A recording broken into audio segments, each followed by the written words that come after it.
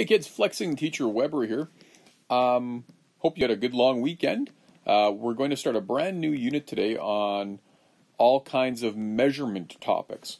Now the reason I like to do measurement now is because measurement topics involve a lot of math equations. So we're going to be using a lot of math equations when we study measurement, and it'll connect nicely to our previous unit. Now we're going to start off with a section for one day, something you've done before, but you really need to remember this well to work with measurement topics. It's the idea of perimeter. Now perimeter is something I'm quite concerned about this time of year because this weekend I was actually out building a fence around my garden, or my family was, and we needed to know the distance around my garden. And that's what perimeter is. Perimeter is the distance around the outside of a closed object. So we were interested in knowing how much fence we'd need to calculate the perimeter of the garden so that we could get the correct amount of chicken wire fence to put around the garden. So this problem really is me. This is what I was trying to do. The reason we want to put chicken wire around this garden is because we have a bunny problem. The bunnies come in and eat the plants, so that's why you'd want to know how to build a fence around your garden, and you'd need to know perimeter to know how much fencing to buy. There's two parts to this problem we're going to look at. It says a gardener wants to fence his garden with chicken wire. How many meters of fencing will he need? So what I have here is a garden shape, and there's a little section that's not part of the garden. So when you're going to calculate the perimeter, you want to know the distance around that entire object that I'm outlining right now. This drawing is not to scale, by the way. This is just estimated by me. Now, what we have here is we have a length that's 7 meters. We have another length that's 10 meters. We have a section that's 4, a section that's 3 meters, and then unknown and unknown. So I'm going to put a little, since it's unknown, I'm going to put a little X there for this unknown, and a little Y there for this unknown. Now we have to figure those out. Now, this drawing's not to scale, so you can't just look at it and go, oh, you know what? This distance looks about 6 meters.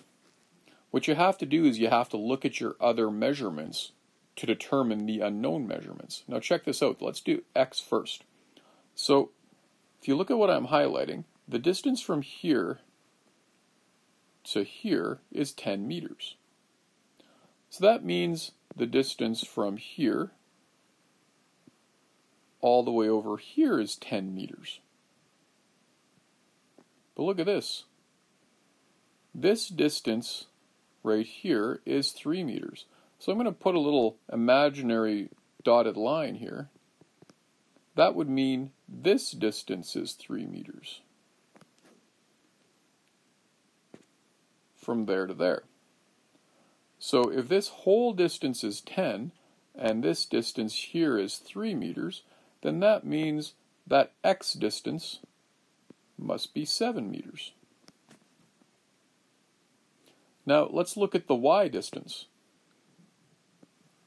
From here to here, where I'm outlining right now, is 4 meters. From here to here is 7 meters, which means this distance Y must be 3 meters, because 4 plus 3 makes 7. This entire side would have to be 7, because this side is 7. So now we have all our measurements to measure the distance around this garden. So let's do this now. Now I want to treat this as a math equation. So when I get you to do these kinds of problems, I want you to write it like this. I want you to write capital P to represent perimeter. P equals, okay, and I'm going to go 7 plus 7 plus 3 plus another 3 plus 4 and plus 10. And I'll just double check that again. 7, 7, 3, 3, 4, 10. Now I'm going to add those up. Okay, 10 and 7 makes 17. 3 and 7 make 10 for 27. And then, oh, wait, I'm going to do this differently. 7, 7 is 14. 3 and 3 is 6 makes 20. Plus 10 is 30. Plus 4 is 34. So that means the distance around this garden is 34, and it's really important we put meters. Units of measurement matter. So we're going to say P equals 34 meters. The perimeter around that garden is 34 meters. Now, that's how we calculate perimeter. Add up the distance around. Now the second part of this problem, now that we know the distance around the problem, I'm going to flip forward. Chicken wire costs 50 cents per meter. How much will it cost to fence this area? Well, our perimeter was 34 meters. And 34 meters times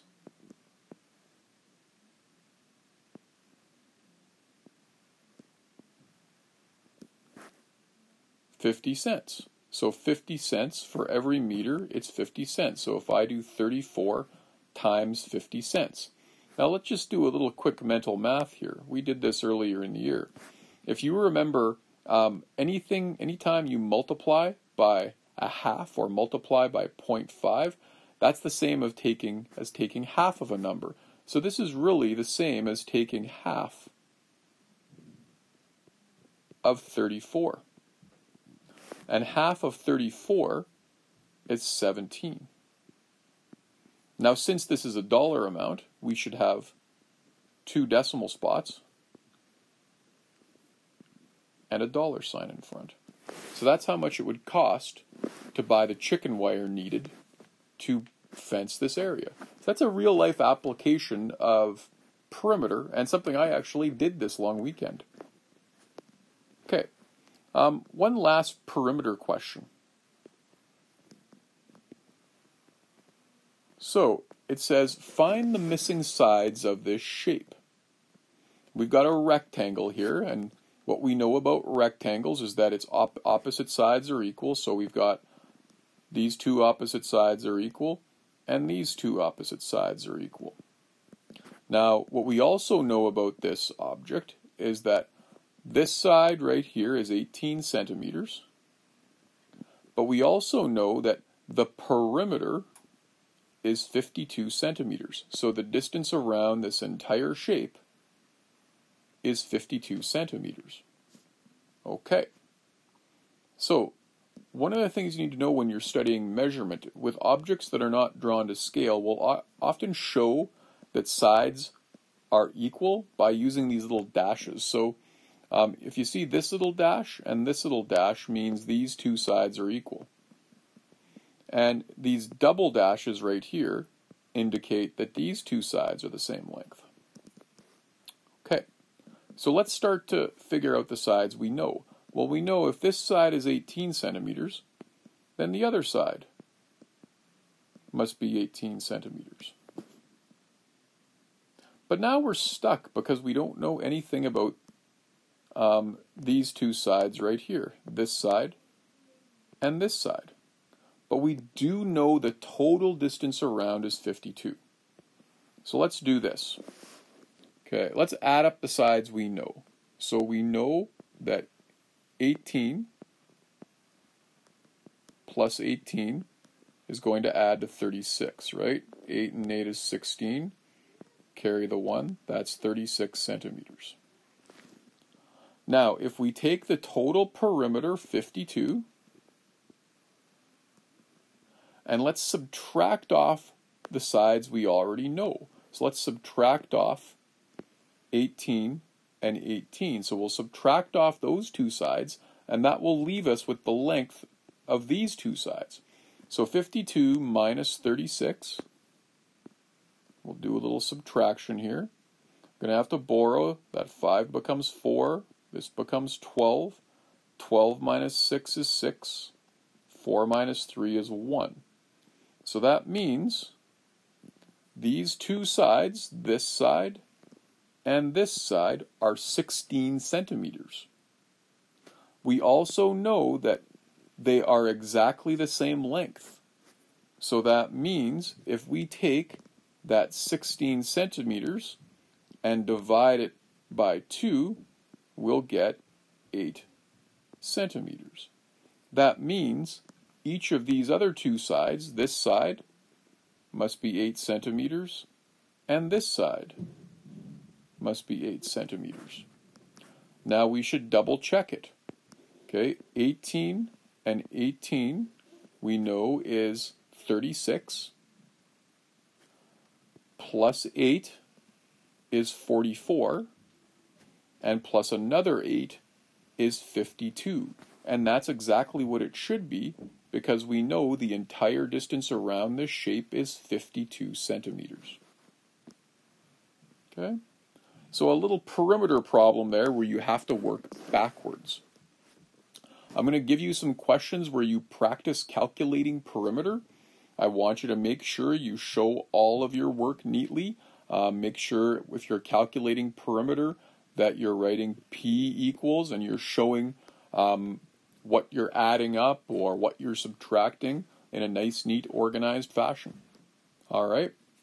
So that's a little lesson on perimeter. Flexing Teacher Weber, out.